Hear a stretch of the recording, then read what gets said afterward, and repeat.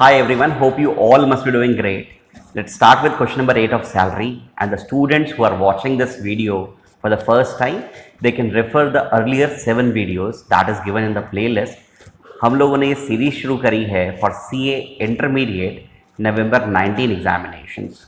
Question number 8 शुरू करते हैं। वो ये कहता है, mister Roy provides the following information and you need to compute his salary income. Salary income करते समय मैं हमेशा आपसे कहता हूँ कि लिस्ट बना लीजिए कि आपको क्या क्या मिल रहा है आपकी कंपनी की तरफ से। Whether it is taxable, whether it is exempt, वो हम बाद में देखेंगे। हमेशा पहले लिस्ट बना लीजिए। तो अगर आप इस क्वेश्चन को पहली बार रीड करेंगे तो आपको पता चल जाएगा कि हमें क्या क्या मिल रहा है, like basic salary, DA, bonus, transport allowance, कुछ परक्यूजेट्स। तो सबकी लिस्ट बना लीजिए, फिर उसकी टैक्सेबिलिटी देखते हैं। तो basic salary is fully taxable 30,000 per month, पूरी तरीके से टैक्सेबल कीजिएगा। यहाँ पर कुछ इनकी रिटायरिंग डेट या फिर रेजिग्नेशन डेट नहीं दी गई, तो वे एज्यूम कि पूरे 12 महीने इनको सैलरी मिली है।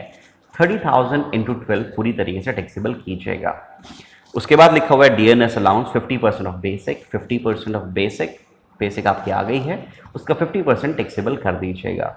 यू मस्ट नो कि कुछ 4 कंपोनेंट्स तो हमेशा टैक्सेबल ही होते हैं, ऑल्दो बहुत सारी चीज़ें टैक्सेबल होती हैं, बट ये 4 कंपोनेंट्स जब भी आप देखें हमेशा टैक्सेबल कर दीजिएगा। क्या चीज़? Basic salary, DA, basic salary पूरी तरीके से टैक्सेबल, डीए पूरी तरीके से टैक्सेबल, बोनस एंड कमीशन, जब भी ऐसी चीज़ें देखें तो हमेशा पूरी तरीके से टैक्सेबल कीजिएगा। बेसिक सैलरी हो गया, डीए पूरी तरह टैक्सेबल हो गया, बोनस कितना मिलता है इनको? 2 months of basic salary. Basic salary है 30,000, 2 महीने का हुआ 60,000, पूरी तरीके से टैक्सेबल कर दीजिएगा। आगे मिल रहा है ट्रांसपोर्ट अलाउंस। ट्रांसपोर्ट अलाउंस में अमेंडमेंट आ चुकी है। लास्ट ईयर तक कुछ 1600 पर मंथ एग्जेम्प्ट होता था, बट अब आपको नहीं पढ़ना। Transport allowance is fully taxable, 2,000 per month मिल रहा है, पूरी तरीके से टैक्सेबल कर दीजिएगा। बट प्लीज़ याद रखिए, ट्रांसपोर्ट अलाउंस अगर फिजिकली हैंडीकैप्ड एम्प्लॉय को मिलता है या ब्लाइंड एम्प्लॉय को मिलता है तो 3200 पर मंथ तक एग्जेम्प्ट होता है। बट इस केस में mister Roy is not physically handicapped और ब्लाइंड, इस केस में तो फुली टैक्सेबल हो जाएगा।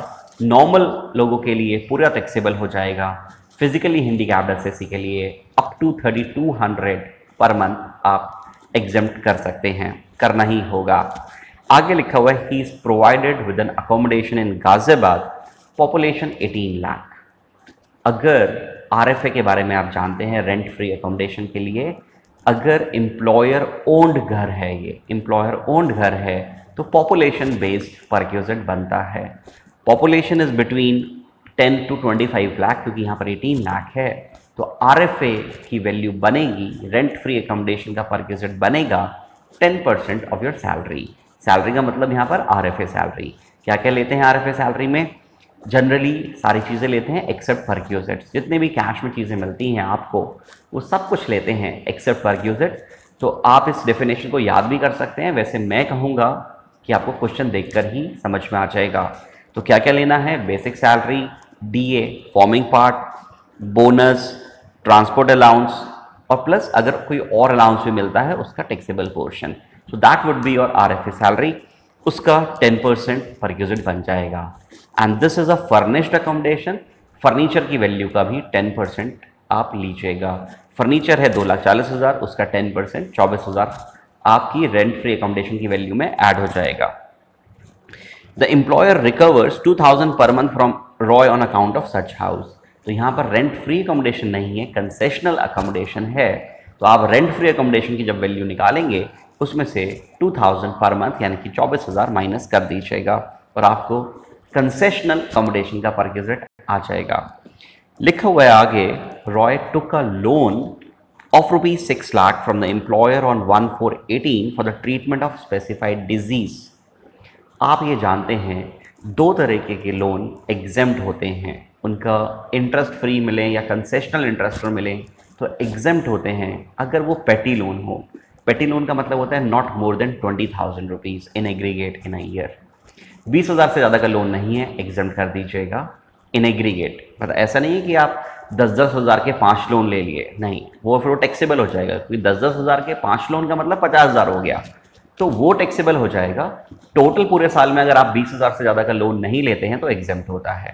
दूसरा, अगर स्पेसिफाइड डिजीज़ के लिए लेते हैं, स्पेसिफाइड डिजीज़ का मतलब होता है कैंसर, ट्यूबरकुलोसिस, HIV एक्सेट्रा, आपको वो डिजीज़ याद नहीं करनी है, बट स्पेसिफाइड डिजीज़ के लिए अगर लोन लिया जाए तो एग्जेम्प्ट होता है। So here he has taken a loan for specified disease ₹6 lakh. Interest यहाँ पे लिखा हुआ नहीं है कि इंटरेस्ट दे रहे हैं, दैट इज एज्यूम करेंगे इंटरेस्ट फ्री है, तो आप इसको टैक्सेबल मत कीजिएगा, स्पेसिफाइड डिजीज़ के लिए लिया गया है।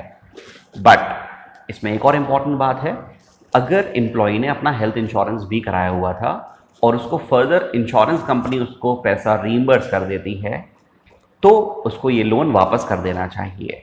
अगर वो ये लोन वापस नहीं करता है तब परक्विजिट बन जाएगा।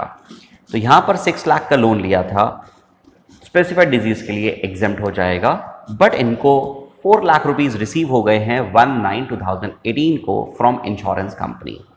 जैसे इंश्योरेंस कंपनी से पैसा रिसीव हुआ ट्रीटमेंट के लिए, आप ये एम्प्लॉयर को वापस कर दीजिए। एम्प्लॉयर को बोल दीजिए, सर पहले आपसे पैसे लिए थे, हॉस्पिटल का बिल देना था, now I have receive this amount from the insurance company, पैसे वापस ले लीजिए। बट अगर आप पैसे वापस नहीं करते हैं तब ये परक्विजिट बन जाएगा। तो कितने पैसे मिले हैं यहाँ पर आपको? 4 लाख रुपीज़ आपने वापस नहीं करे हैं, इसको परक्विजिट बना दीजिएगा फ्रॉम सितंबर ऑनवर्ड्स। कैसे बनाते हैं perquisites?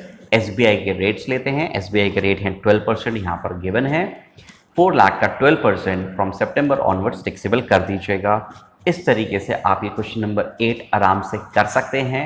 You can look at the presentation after this video और अपने क्वेश्चंस प्लीज़ लिख कर करते रहिए। ये आपको बहुत ज़्यादा कॉन्फिडेंस देंगे अपने एग्ज़ाम में और एग्ज़ाम से पहले भी, कि आपको लगेगा आपके कंसेप्ट्स काफ़ी ज़्यादा स्ट्रॉन्ग हो रहे हैं और ब्रशअप होते रहते हैं। तो ये सीरीज़ हम कंटिन्यू रखेंगे till are examinations. As of now we are doing salary, उसके बाद हम नेक्स्ट चैप्टर पिक करेंगे हाउस प्रॉपर्टी, और इसी तरीके से हम एक एक चैप्टर को पिक करके उसके प्रैक्टिकल क्वेश्चंस करते रहेंगे। Stay connected, stay ahead.